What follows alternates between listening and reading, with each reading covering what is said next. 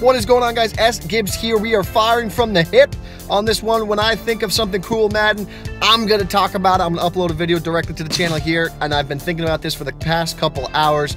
Gun Bunch Week. Right yesterday, Hope was asking me on Twitter. He said, "Hey, Gibbs, I see you practicing, but what's your labbing there, guy? Yabba dabba dooba doo," from Mr. Hope.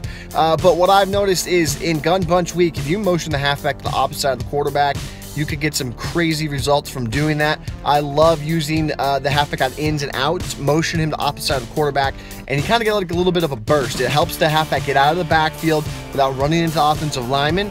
It's not going to give you a boost to beat man-to-man, anything like that, but what I'm seeing it be really effective is it helps the halfback get out of the backfield without running into the offensive lineman. So I really like that. It's a secondary style approach to use the formation. So what I'm asking from you guys in the community, how else can you use motion to the halfback out of Gun Bunch Week? We know how effective this formation is, but you gotta never stop labbing.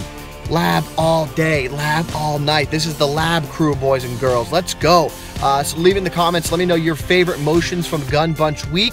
Is it the halfback? Is it far receiver, left receiver, bunch receiver, tight end? Let me know your favorite motion, your favorite play, and your favorite setup in the chat in the comments below.